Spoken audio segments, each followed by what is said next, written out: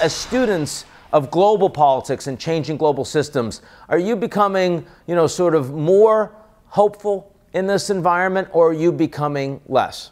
Steve, first. I'm less hopeful for several reasons. First of all, the fact that we have several really monumental crises upon us now.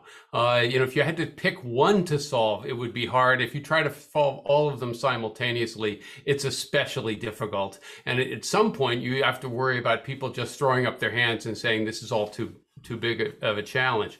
But the second thing, it actually goes back to something I said earlier.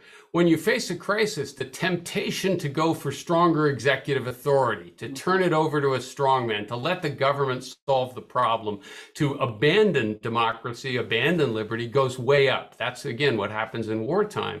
And I don't have too much trouble imagining that as these various crises escalate, as they get more serious, and as they look intractable, many countries will start deciding that the only way to address it is by very strong central authority. So I think an additional challenge we're all going to face is preserving effective democracies in the face of multiplying and interacting crises. Anne-Marie, the last word is to you.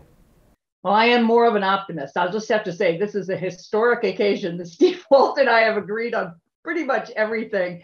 But here I recognize his concerns. I think they're completely right. I am more optimistic because there is so much crisis, right? The other way to look at this is there's all this intersecting crisis that the United Nations feels as well, right? Secretary Guterres knows that the UN is completely outdated. It's set up in 1945. The Security Council are the victors of World War II.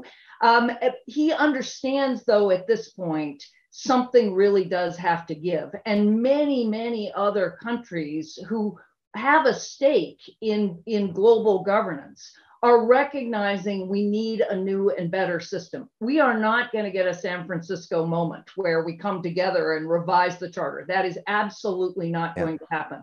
But there is a lot of room for different G groups, right? You could take each of these issues, health, refugees, climate, sort of just responding to this kind of crisis, and create subgroups that are anchored in some of the more functional UN institutions in ways that will be incredibly messy. You won't be able to map it nicely. You won't be able to say, here's the headquarters and here are the people in charge. But we do, I think, have the ability to build stronger global capacity to address a number of these problems involving Global South. I would just say the most powerful countries all over the world in different areas. And I would conclude by saying a lot of the folks who are not around the table, that's the civic groups, the CEOs, but it's also the women, the people of color, the folks whose voices simply aren't being heard. I'll end with this. It's a moral outrage that the United States is spending $40 billion to push Russia out of Ukraine and cannot pass Build Back Better to take care of our own children.